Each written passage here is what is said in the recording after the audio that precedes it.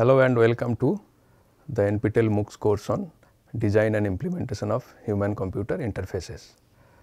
We are going to start lecture 7, which is related to requirement specification, particularly specification of functional requirements. If you can recall, we are currently discussing the software development life cycle stages, where our primary concern is to develop interactive software. Now, interactive software, again just to recollect, refers to a class of software that are supposed to be used by layman users who are not experts in the technology. For them, we need to take into account various things, most importantly user feedbacks at different stages of development, and in order to do that, we have a special or a specific software development life cycle meant for building interactive software, and we are currently discussing different stages of the life cycle. To recollect, there are several stages. Requirement gathering, analysis and specification is the stage from where we started our discussion. We have not discussed in details the feasibility study stage, which is anyway not very relevant for our core concepts. After requirement, there is this design stage, prototyping stage and evaluation of prototyping. These three substages in a cycle constitute the design, prototype, evaluate cycle.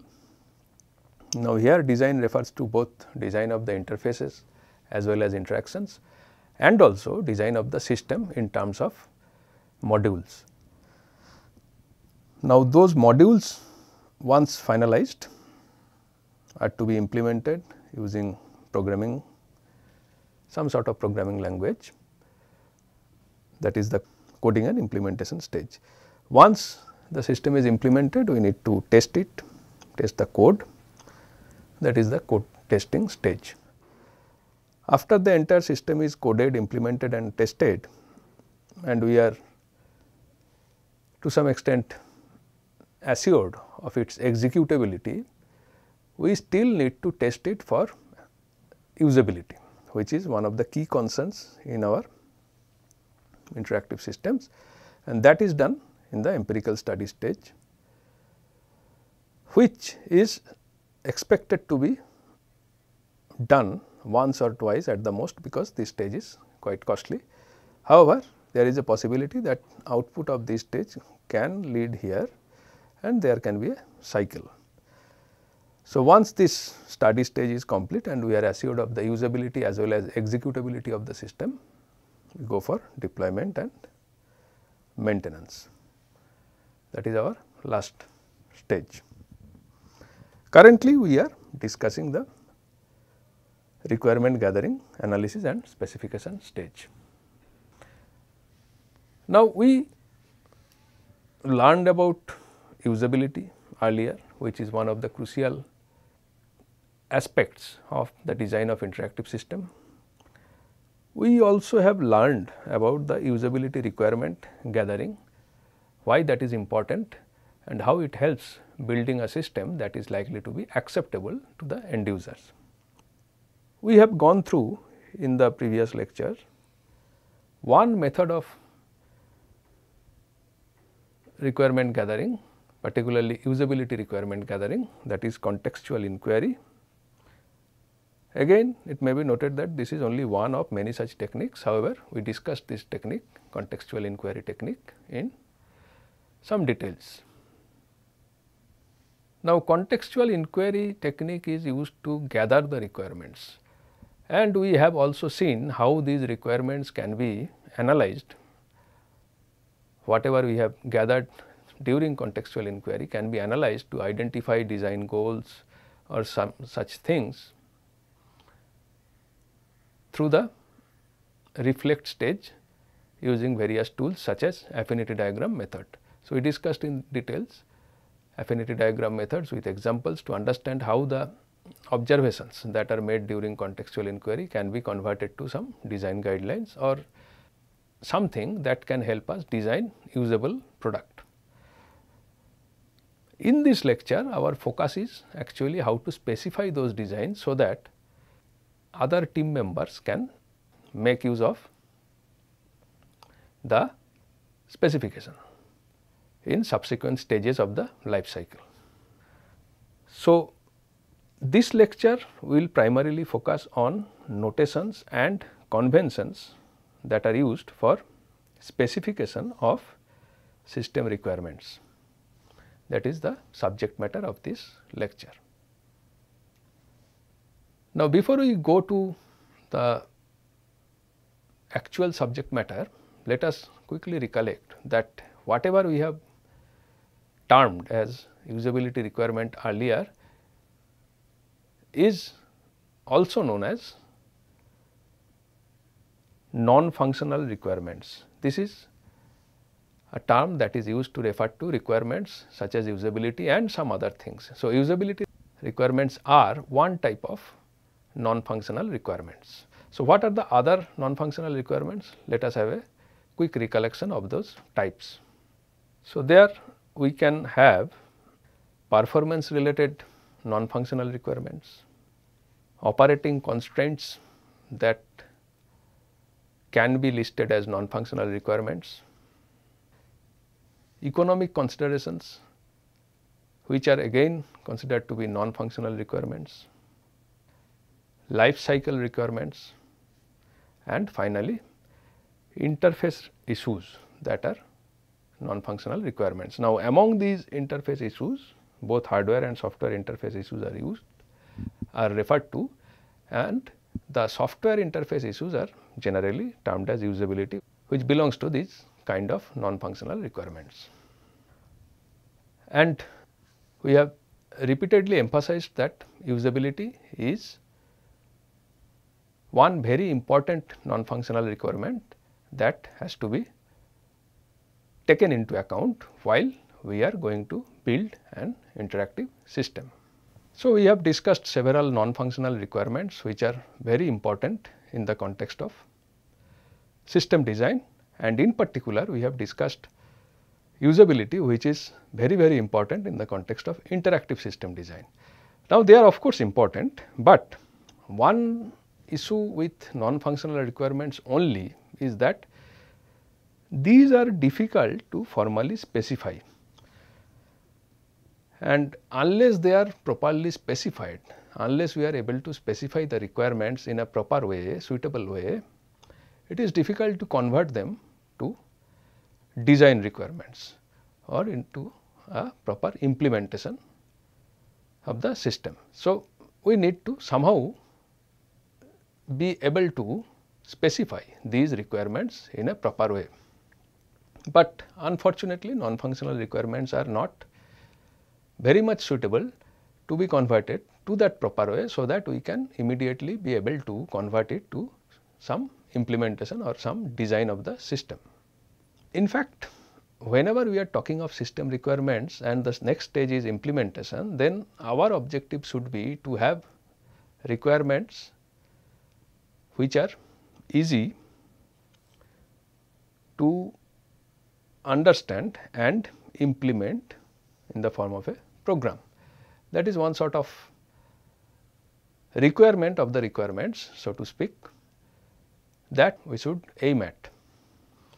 And in order to achieve that, what we need is some formal way to specify the requirements that is required. Now, when we say that we want to formally specify the requirements, that means we want to make it easy for the team to implement the next stage of the development life cycle. By team, I mean the development team. And when we are able to do that, when we are able to specify requirements in a somewhat formal manner for quick implementation, those requirements are generally called functional requirements. They have these properties that they are easy to understand and convert to codes. We shall see with some examples what we mean by these terms that convert to codes, easy to understand, and so on. Now, as the name suggests, so the name is functional requirement. So, as the name suggests, functional requirements specify a system or the requirements of the system in terms of functions. What are functions? Mathematically, functions are defined in terms of its input, output, and here also we specify the requirements in terms of functions that take some specific input, produces some specific output, and these functions also typically has some purpose mentioned in the specification. So, in functional requirement we have functions defined in terms of input, output and purpose. So, let us deeper into the idea of functional requirement specification. What are those and how to specify? Now, before we are able to create a functional requirement specification, we should be aware of few things. First of all, when we are talking of functional requirement specification, the main idea is abstraction. What is meant by this term is that we only need to identify black box functions to be supported by the end product or the system. And in this black box functions, we need to only specify the input and output. So, in other words, abstraction tells us that identify only the need rather than how to achieve it. So, we do not know how the function can be implemented or defined, rather only what input it will take and what output it should produce. So, the function in itself appears to be a black box with only an input and output specified rather than how the function should be implemented. So, that is the first thing that we should keep in mind. Here we are trying to only identify functions as black boxes rather than trying to design algorithms to implement the functions. Second thing is decomposition and hierarchy. So, when we are trying to identify the functions, we should decompose the entire requirement into some sort of hierarchy of functions and sub-functions. Otherwise, it will be difficult and too complex to specify the functions. If we can think of hierarchical representation of functions and sub-functions, then it will be easier for us to specify the function input and output much more easily than if we do not follow any hierarchy. So, essentially this decomposition into hierarchical levels and the levels of the hierarchy help us better manage the description or the functional description of the system. So, we need to have abstract notion of function as black box with only input and output, and also we need to think of the functions in the form of a hierarchy, so that we are able to better manage it, easily define it and so on. So, what are the key points that we should remember while defining these functions? First thing is we should avoid exploratory style of definition. What it means? It should not be the case that first we should think of implementing the functions and then from there we go back and think of creating the functional hierarchy. That is exploratory style. First we keep on implementing and then from that implementation we learn about the presence of the functions. It should be the other way around. First we should think abstractly the functions and then think of how to implement them in a later design stage. Abstraction, as we have already pointed out, the functions should be thought of in a very abstract form. We should not start thinking about the algorithm to implement the functions, rather we should think of functions as black boxes and only input and output need to be thought of, plus the purpose of the function. And finally, it will be easier to manage the specification if we can think of the functions in the form of a hierarchy of functions and sub-functions rather than only one level. That will make things easier to manage. So, these three things we should keep in mind we should try to avoid exploratory style. We should think of functions as black boxes, and we should try to think of a functional hierarchy to represent all the functions in the system. Keeping these in mind, we should come up with a functional hierarchy that should be our end product in the functional requirement specification stage. And when we put these requirements in textual form in some specified format, what we get is called the SRS, or software requirement specification document. So, SRS, this acronym comes from these terms, these words, software requirement specification. Now, this SRS document is essentially our quote unquote formal representation or specification of the requirements. So, our objective is to create an SRS document after this functional requirement specification stage is over. Now, in SRS there are specific formats to be used.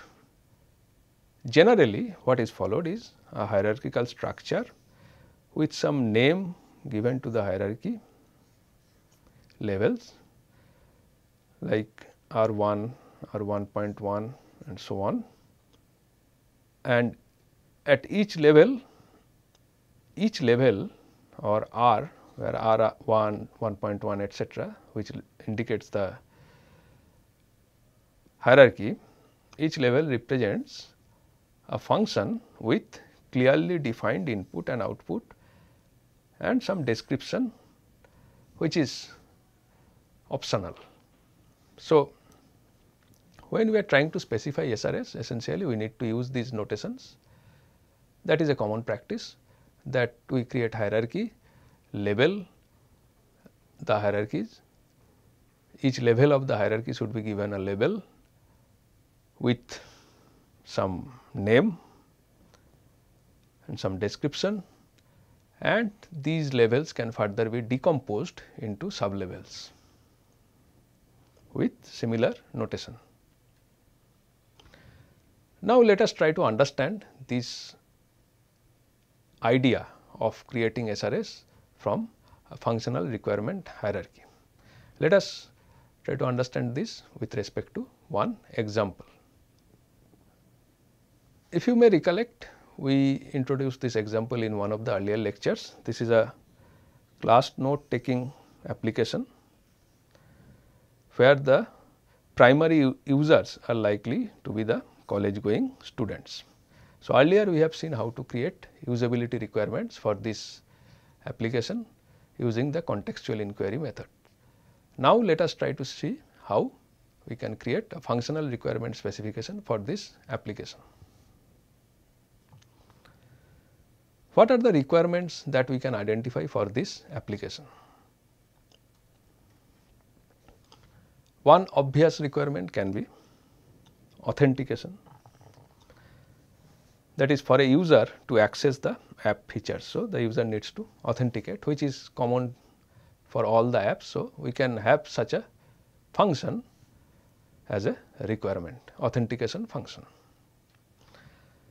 Now, authentication function can further be decomposed into sub functions. For example, there can be one requirement to create an account,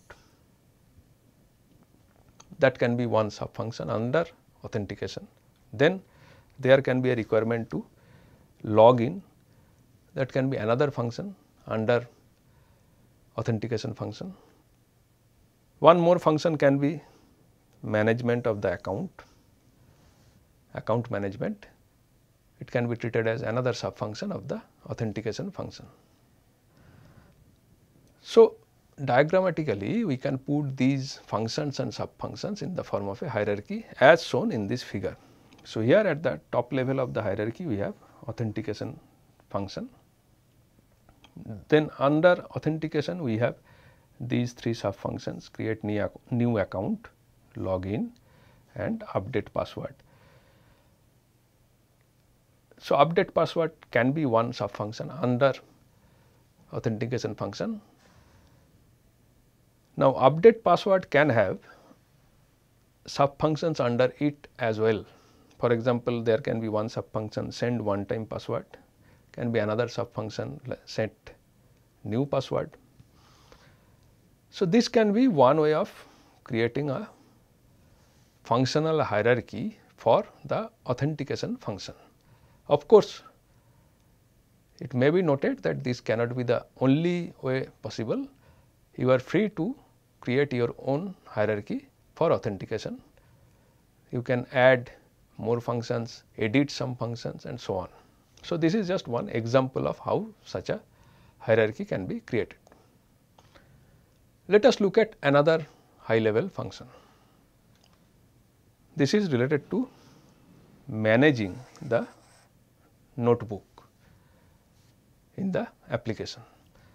So, this can be a higher level functional requirement that the user wants to manage the notebook.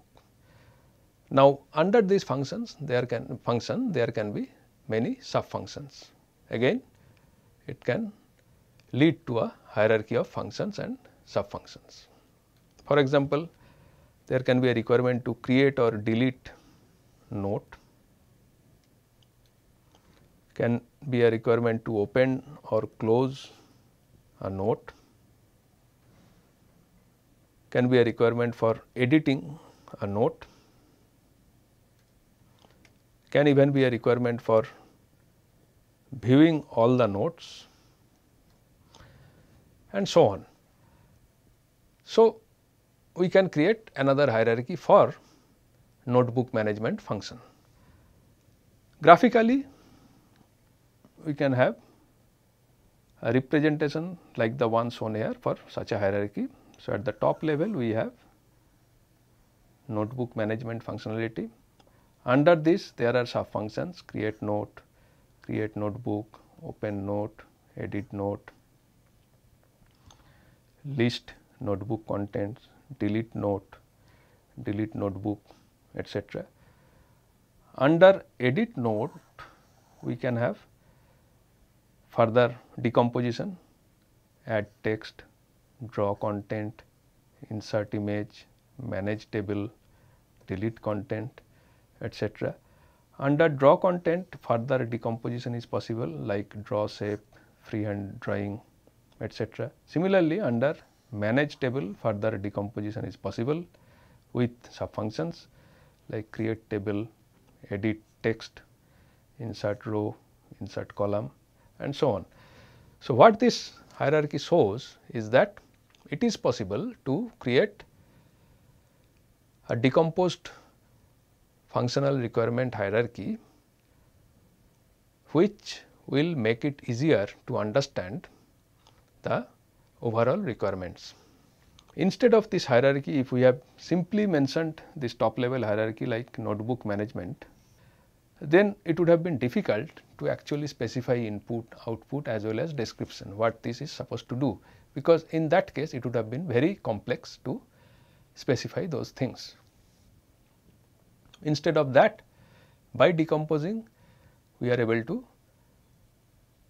better manage this complexity by dividing it into sub functions. So, then now what we need to do is basically specify only the input output for the sub functions, which is much more easier compared to specifying everything for only one function. Let us see one more functional requirement example for the same application, requirement for searching in the notebook. Now, this can again be considered to be a higher level functional requirement, top level, and under this there can be several sub functions, again creating a hierarchy. Requirement for searching by text, this is one possible sub function. Another possible sub function can be search by date. Then we can have a hierarchical depiction of the functional hierarchy in this form, where we have search in notebook,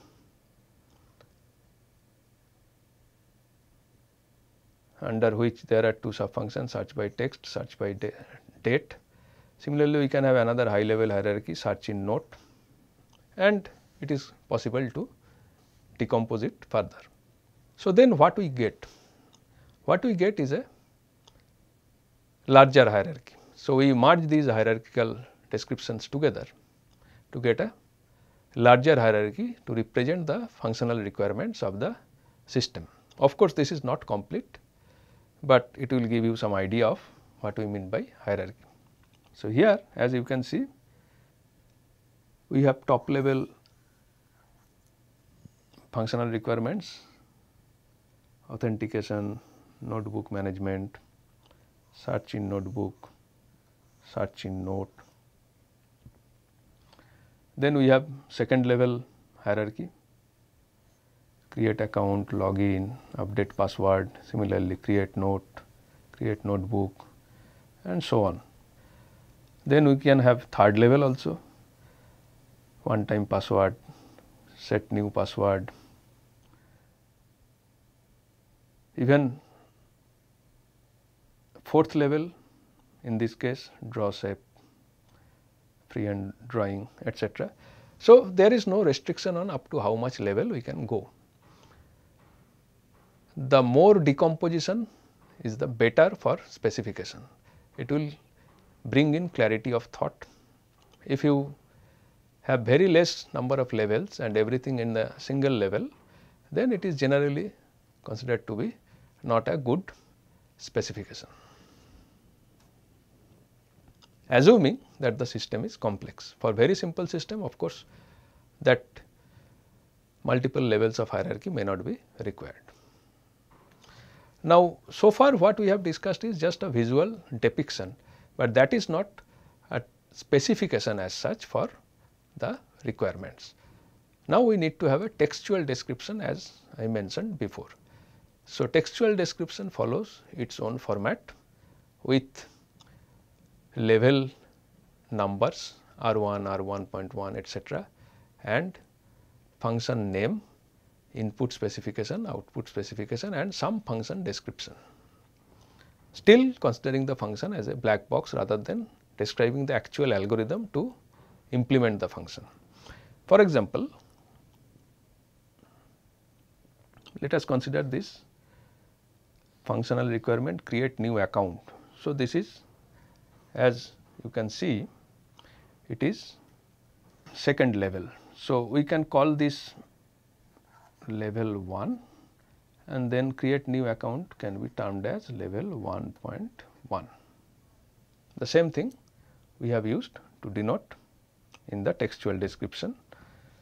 This is the level indicator. Then we have given it a name, which is the same name that we have used earlier, create new account. Then there is one input specification. So, what input this function takes? It simply mentioned user information. So, it can be any information. So, it is possible to keep it vague at this stage because we are not going to discuss about how to implement. So, the flexibility should remain. Output specification also is required. Here it is mentioned that some message will be given as output. And then there is this optional section on description of the function. So, it says what the function does, purpose. Simply says create a new account using user details and display account creation message. That is simply the purpose. So, in this way we can specify the functions in the functional hierarchy. Similarly, we can create specifications for other functions. Say for example, the second function is login. So, accordingly we gave it the number R1.2. As you can see in the hierarchy. So, the first one, if it is given R1.1, then we can call it R1.2, then R1.3, then this one is R1.3.1 and so on. So, we are following this nomenclature. Note that this need not be the only way to represent levels, and in different places you may find some other ways to represent these levels of the hierarchy. However, here in this course we will follow this convention. So, the level number is followed by the name of the function, some name you have to give, then input specification, output specification and description, brief description of what the function does. Like it simply says verify user credentials and provide access to user data. Note that nowhere we are referring to any details related to how the function can be implemented. For example, here in login we are not telling how this function will produce the output from the input. So, how this processing takes place or the algorithm to create the output is not specified anywhere. It only states the purpose rather than the actual way to implement it.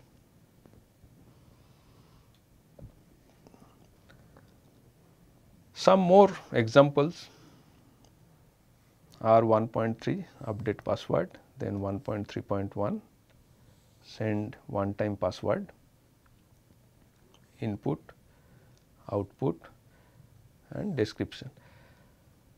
It is generally preferable that higher level also you specify the input, output and description optionally. For each level function you should do that, not only for the leaf level nodes that are mentioned here. So, for our 1.3 also you should specify what is the input, what is the output and what is the description. Then do the same for our 1.3.1, that is the sub function of 1.3, as well as our 1.3.2, this is the another sub function of our 1.3, set new password, input, output, description. So, at each level for every function you should ideally specify the input, output and description for each and every functions in that level. One common mistake occasionally we perform is that when we are specifying the output, we also specify some functional words. For example, here send one time password, output we may be tempted to write send one time password. Now, with the addition of the word send, it no longer remains an output, rather it becomes a process in itself. So, try to avoid using this type of action words in either input or output. If you are using action words, then the description is wrong. So, you must keep this in mind and avoid using action words, any sort of action words in the input and output. Otherwise, those will not remain input and output, instead they will become functions itself. So, another top level node, create node, again input, output, description, specification is given in a similar manner. So, you can now get some idea of what we mean by formal specification. So, here we are giving a level name, a label to the level name, a name of the functional requirement, some idea of the input to be provided to the function in a very flexible and open manner. It should not be very specific, because here still we are talking of black boxes as functions. So, we are not going into the details of any algorithmic design. So, our input should be kept as much open as possible, like here we are simply mentioning that provide as input location and name, but in which format, how, all these details we are not providing. So, that is a flexibility that we want to keep at this stage. Similarly, for output we are not specifying the exact nature of the output, instead a broad idea of what the output should look like and what purpose it should serve, rather than exactly which format it should be produced in and how it should look. So, this idea of labels, names, input output specifications, as well as the idea to keep the inputs and outputs flexible and open to interpretation for subsequent design and implementation stages are key things that should be remembered while designing and specifying the functions. Then comes open note at 2.3, again with input, output and description, and this openness is here also, note location, but not exactly in which manner, whether it is a single number, coordinate, that we are not specifying. Similarly, content, what this content means, it is left to be decided in later stages rather than specified here itself. And also a description, broad description of what the function is supposed to do. In this way, we can specify all the functions in the hierarchy. For simplicity and brevity, we have omitted certain parts, like here at 2.4 edit note, the input, output and descriptions are omitted. Only the lowest level node is shown to have this description, but remember to add it for each level, like at 2.4, at 2.4.2 draw content, as well as 2.4.2.1 draw shape, which is a subfunction of this function, which is in itself a subfunction of this function. So, draw shape is a subfunction of draw content, draw content is a subfunction of edit note. And for each of these levels, we should have input, output and description as shown here, input here, output here and description. So, when we have created this hierarchy, our next task is to create this textual description in the format shown in the examples. Again, this is not the only way to specify, there can be a different conventions followed. However, broadly it should convey the message of the level, which level the function is situated at, then the function name, input, output and description. So, you should note in the examples how the functions are represented, name, input, output, description plus the level number. All 5 are important. Then another thing to be noted here is that the abstract nature of the representation. So, none of the functions that we have seen in the examples tell us anything about how to implement those, how to convert them to codes. So, effectively what we are looking at is a black box where we provide the input and get the output without bothering about how we get the output. So, that abstract nature of specification should be noted. And the hierarchy, of course, how we created the hierarchy to represent the requirements should be noted and should be followed in problems that you face. Also, as I said, follow the naming conventions typically. What we have shown here can be followed, but there can be other possibilities. However, any one should be followed consistently throughout the life cycle. So, we have shown one convention where we gave particular level of the hierarchy and used name for the function, then input, kept it open, output, kept the scope open, some optional description part, which should be done for each and every function in each and every level. It should not be considered only required at the last level. Even at the higher levels also, for each function you should have ideally input, output and description specified. The example that I have shown, of course, is not complete, and as a food for thought, you can think of completing the hierarchy as well as the specification. So, with that we come to the conclusion of this topic.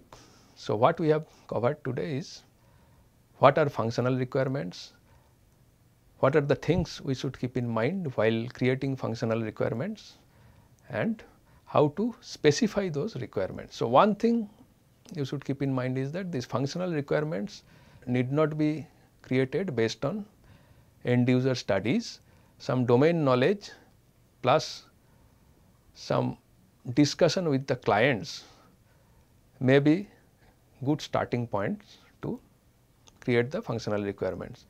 Then subsequently, once usability requirements are available, some of those requirements can be converted to functions and put in the functional requirement hierarchy and subsequently included in the SRS document. We shall see in a subsequent lecture how to do that. Apart from that, other things we should keep in mind is that how the functions are specified, how they are decomposed, how they are labeled, and what are the things to be specified in the SRS. To recollect, we need to specify for each function at each level its level, its name, input, output, and purpose. And in the input and output, we should not be too specific about the nature of the input and output, rather we should keep it open for interpretation at later stages of the development life cycle. Because here we are not bothered about how the functions are to be implemented, rather what the functions should do. Accordingly, we can keep the input and output somewhat open-ended and flexible to interpretation. Whatever I have discussed today can be found in these books. For further details, you can refer to chapter 4 of the first book and chapter 7 to 8 of the second book. With that, we conclude today's lecture.